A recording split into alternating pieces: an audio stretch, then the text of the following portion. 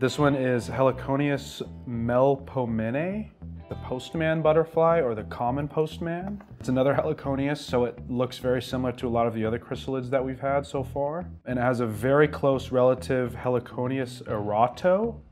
And so like a lot of heliconians, its host plant is passion vines for the most part.